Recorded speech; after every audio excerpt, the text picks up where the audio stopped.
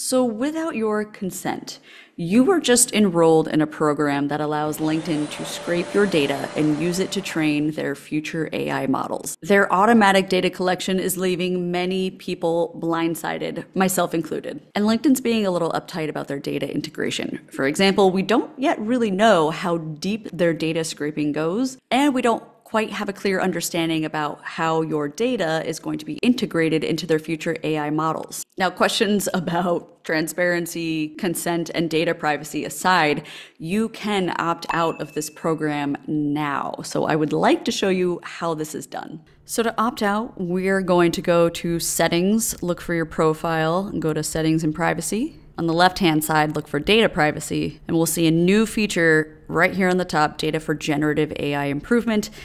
It is automatically on for everyone. We're going to go ahead and slide this off. Two main reasons why I'm opting out of the LinkedIn data scraping. First, it has our personal details and data. In fact, it has personal data for over 800 million people.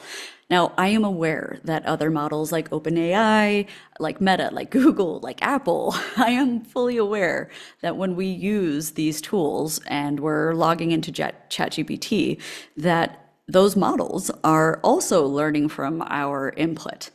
But I don't put personal information into ChatGPT. I'm not including details about my workplace history. I'm not including details about my email. I'm not including my phone number.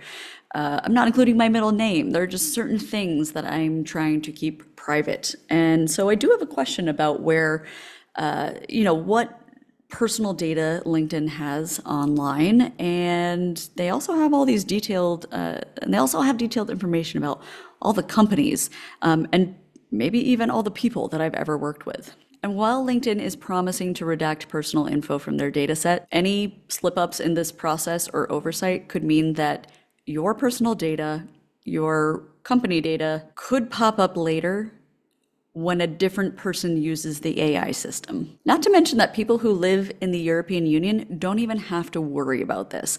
That might be due to a newly passed AI Act, as well as their much stricter stance on data privacy. So if you're in the EU, I applaud you. You don't even need to worry about this. But if you are anywhere else in the world, just know that we're entering this kind of murky gray area for what can and cannot be scraped from your data. So long story short, I'm opting out of LinkedIn. Follow the directions if you'd like to opt out as well. And I hope this quick video was helpful to you, of course. Thank you guys so much for watching, and I'll catch you on the next one.